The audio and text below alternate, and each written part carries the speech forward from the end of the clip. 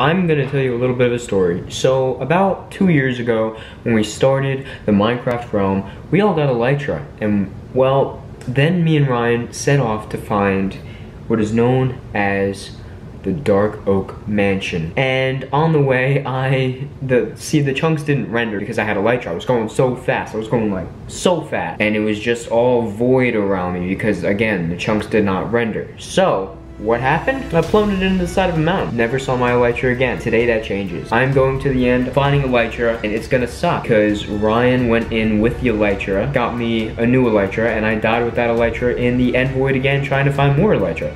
Which means there are no Elytra for a very long time. So let's go. Alright, we found our first end city. Doesn't look touch, which is surprising. I'm only at -2,000. I'm really hoping there's no end. I'm gonna say like pretty much 100% this has been raided already. Let's hope not, because that would be really nice. No. No! Stop! No. Dude, you're not gonna believe this. First one. I don't know how, bro, because I feel like I looted everything. Yeah, no, that's what I was just saying. But I found... You spent this whole time and you just found one? Finally. Yeah, man. Woo. Alright, man. I'll see you. Yeah, I'll catch you when I get back.